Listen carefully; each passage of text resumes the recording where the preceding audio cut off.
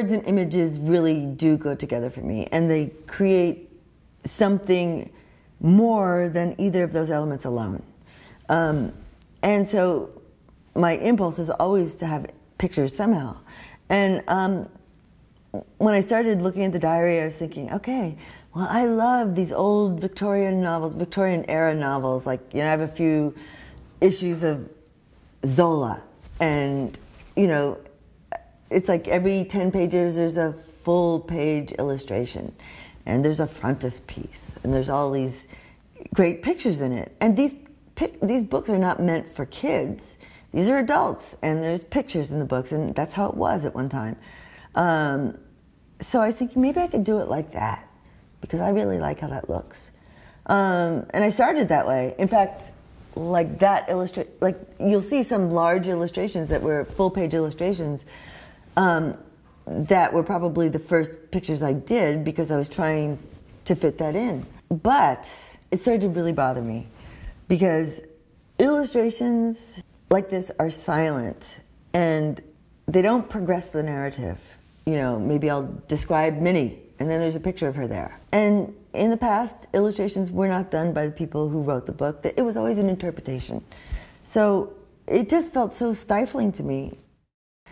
Maybe comics would work. I could try this. But the problem with that is that how could I get it, how could I work it so those comics seem to be a part of the whole text rather than separate?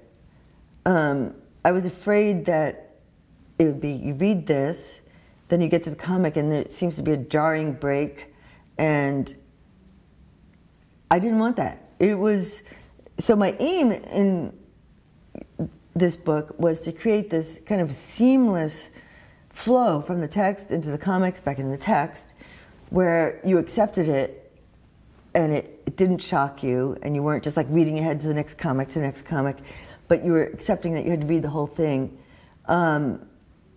And again, that was kind of, and it also gives a different rhythm to reading it than you would have either in a fully prose novel or in a fully graphic novel.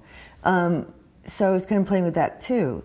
So I don't know if I was successful, but that was my aim, to get something that felt seamless.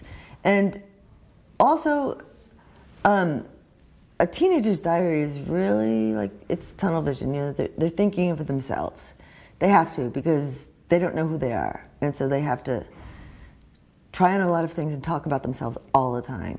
So the comics are generally scenes that were not written about or that were just referred to but not fully discussed. And they are not written from anyone's point of view in particular. It's an omniscient point of view. So you see Minnie, the main character, in context of all the people she's always talking about.